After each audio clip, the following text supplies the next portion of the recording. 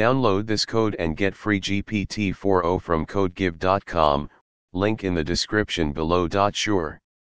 In NumPy, transposing an array means flipping the array over its diagonal, switching the row and column indices of the array. The transpose is a common operation in data manipulation, especially when dealing with matrices. ### How to transpose a NumPy ndarray. 1. Using .t attribute, this is the most straightforward way to transpose a NumPy array.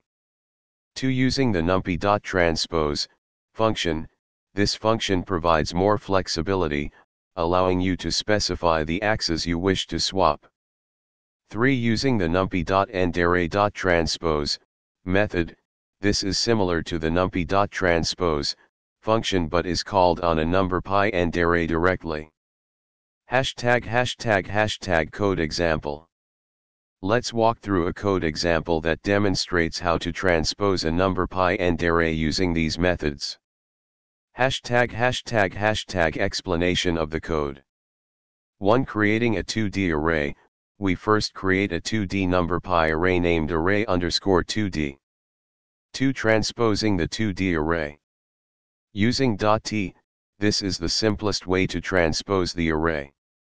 Using np.transpose, this function is versatile and can take an additional argument to specify the axes. Using array_2d.transpose, this method works similarly to the np.transpose function but is called directly on the ndarray object. 3. Creating a 3D array, for demonstration, we create a 3D array named array_3d. 4. Transposing the 3D array, we specify the axes to swap using a tuple, in this case swapping the first two axes. ### Output. When you run the code, you'll see the original and transposed arrays printed to the console. The transposed versions will have their rows and columns switched, which is particularly useful in various mathematical computations and data manipulation tasks. ### Conclusion. Transposing arrays is a fundamental operation in data analysis and manipulation, especially when dealing with linear algebra or datasets where orientations matter. NumPy provides multiple convenient ways to achieve this, making it easy to work with multidimensional arrays.